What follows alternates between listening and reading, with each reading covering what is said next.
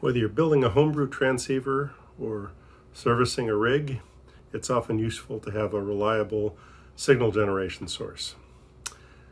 This is a demonstration of a signal generator that I built that is based on an Arduino Nano and an AD-9850 Direct Digital Synthesis module. You can see the breadboard on the right.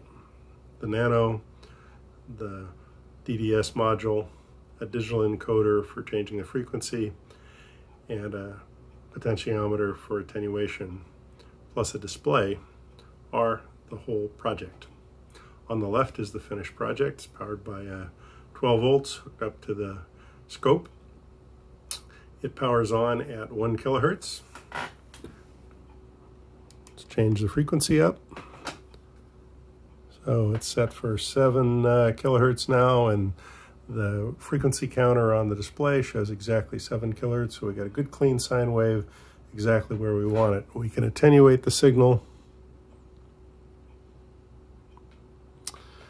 We can change the tuning increment, say from kilohertz to megahertz, and then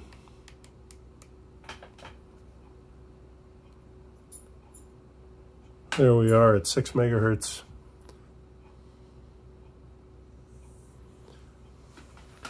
And so it's a very straightforward project to build.